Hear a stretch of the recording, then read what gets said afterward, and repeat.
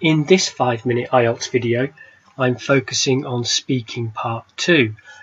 For people who don't know much about this exam, in speaking part 2, the examiner gives you a topic card. It looks something like this.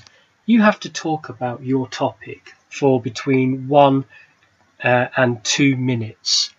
Obviously, it's better if you can speak for the whole 2 minutes. I have to say though, talking about one topic for 2 minutes can be difficult, even for a native speaker. However, you do get 1 minute to prepare your answer. And in this video, I want to show you 2 little strategies that you can use to prepare yourself during this important 1 minute. The first strategy is something I call the 6 W's. Who, what, why, when, where, how. Yeah, I am cheating a little bit with the how. I'm going to show you how you can use this strategy to make some notes.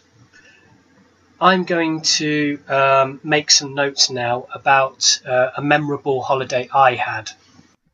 So first, when? November 2015.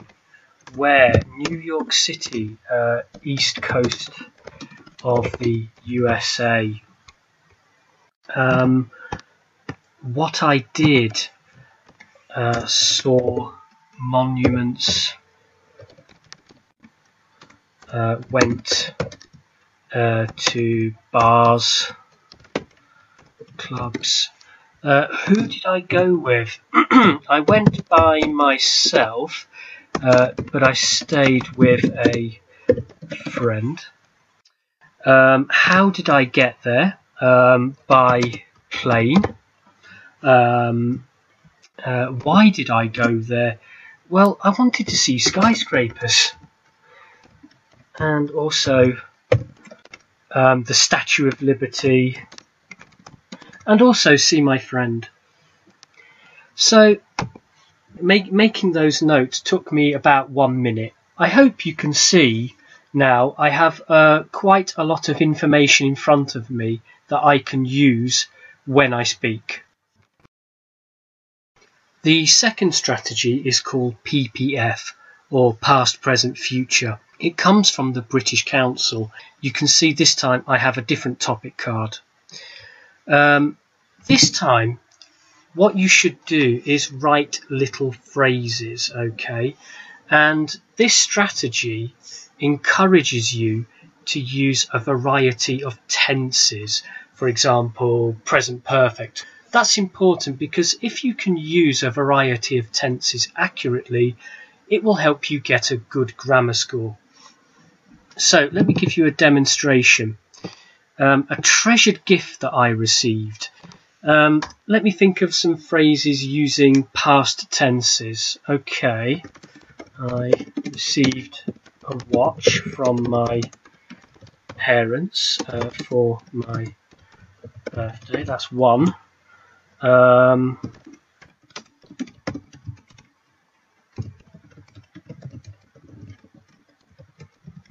I'd wanted a good watch for a long time. Now, how about something with some present tenses?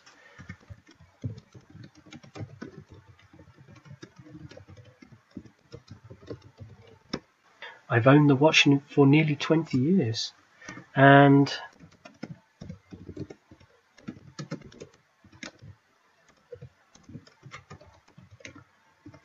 I still wear the watch nowadays. And finally, something with a future form.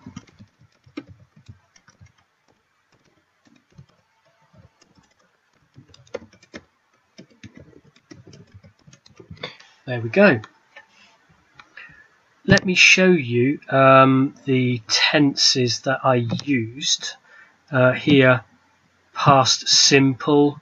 I've got a past perfect construction, present perfect, present simple, and also will plus infinitive.